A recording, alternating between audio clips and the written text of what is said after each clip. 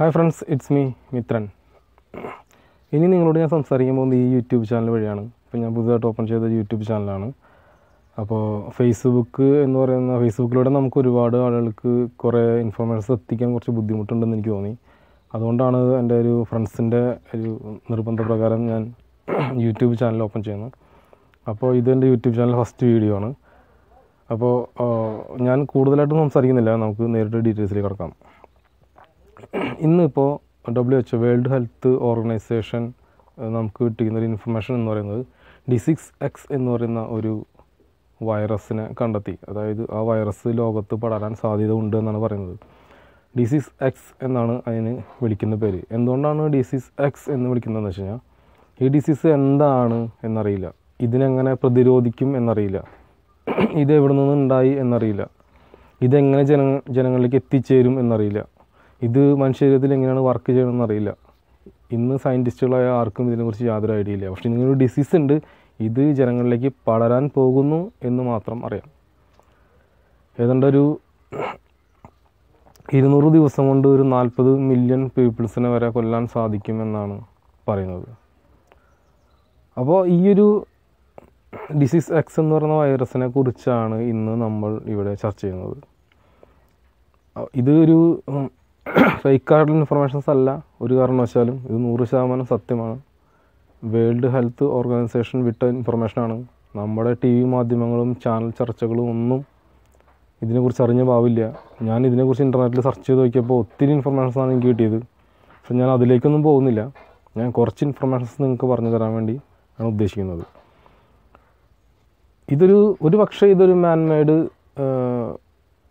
Virus ആയിരിക്കാം എന്ന് എനിക്ക് തോന്നുന്നു. കാരണം എന്താ വെച്ച് കഴിഞ്ഞാൽ, പല സൈറ്റുകളിലും അതുപോലെ പല വെബ്സൈറ്റുകളിലും ഞാൻ പോയി നോക്കിയപ്പോൾ ഇതിനെക്കുറിച്ചുള്ള ഡീറ്റെയിൽസ് എനിക്ക് കിട്ടിയത് മൗസ് ഫോക്സ് എന്ന് പറയുന്ന ഒരു വൈറസിനെ മുമ്പ് കണ്ടെത്തിയിട്ടുണ്ടായിരുന്നു. മൗസ് ഫോക്സ് വൈറസ് എന്ന് പറഞ്ഞു കഴിഞ്ഞാൽ നമ്മുടെ നാട്ടിലുള്ള എലികളെ കൊന്നൊടുക്കാൻ പറ്റുന്ന ഒരു വൈറസ്, അതിനെ കണ്ടെത്തിയിട്ടുണ്ടെന്ന് പറയുന്നത്. നമ്മുടെ നാട്ടിലെ 90% എലികളെയും കൊല്ലാൻ ആ വൈറസിന് വെറും 9 days 9 ദിവസം മതി എന്നാണ് പറയുന്നത്. വെറും 9 ദിവസം കൊണ്ട് 90% എലികളെയും കൊല്ലാൻ സാധിക്കും എന്ന് കിട്ടി ഒരു ഇൻഫർമേഷൻസ് ഉണ്ടായിരുന്നു. 2001 ഇത് വന്നത്. അതിനുശേഷം അടുത്ത വർഷം തന്നെ വീണ്ടും ഒരു ഇൻഫർമേഷൻസ് ഉണ്ടായി. ഈ എലിയെ കൊല്ലുന്ന ഈ വൈറസ് കൊണ്ട് ഒരു പ്രത്യേക ജീനിൽപ്പെട്ട എലികളെ മാത്രം കൊല്ലാൻ സാധിക്കും. അതായത് ഇപ്പോൾ എലികളിൽ തന്നെ ഒത്തിരി വർഗ്ഗങ്ങളുണ്ട് നമ്മുടെ നാട്ടിൽ അല്ലേ.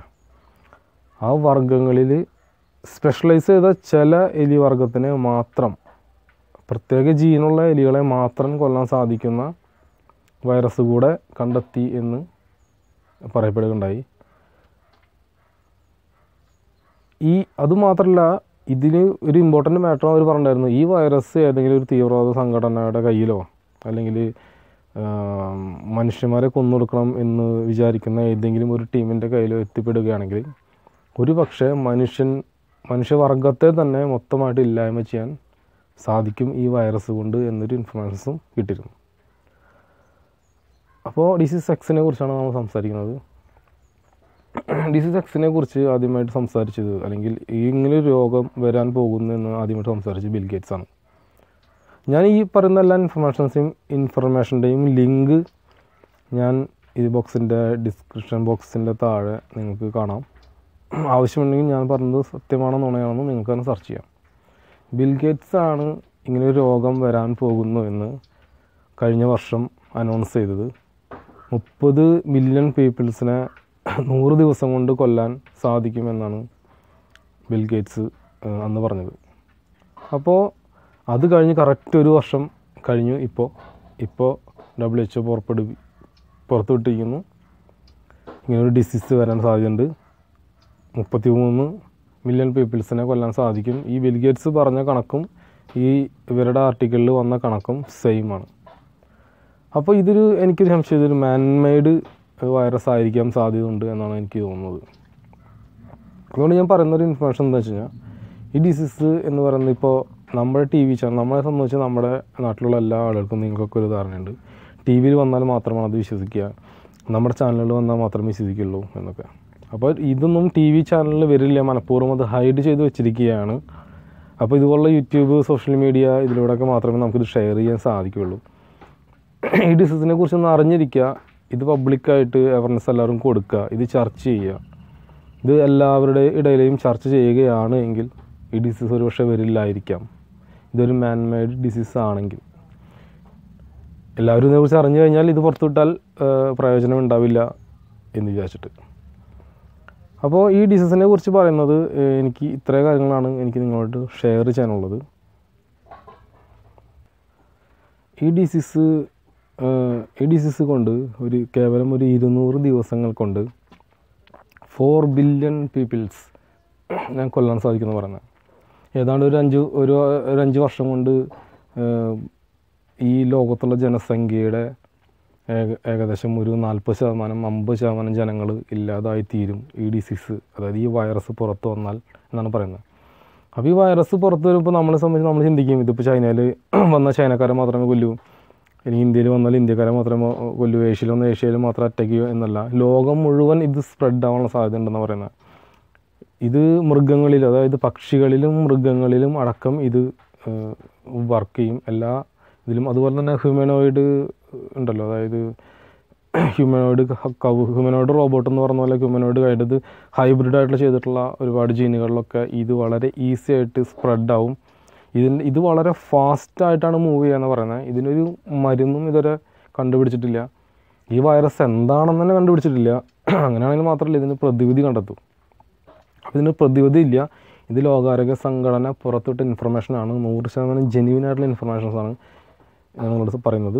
അപ്പോൾ ഇത് നമ്മളെ സംബന്ധിച്ച് ഇപ്പോൾ ഈ വീഡിയോസ് നിങ്ങൾ ഷെയർ ചെയ്ത് മാക്സിമം ജനങ്ങളിലേക്ക് എത്തിക്കുക എന്നുള്ളത് മാത്രമാണ് നമുക്ക് ചെയ്യാൻ പറ്റുന്നൊരു കാര്യം.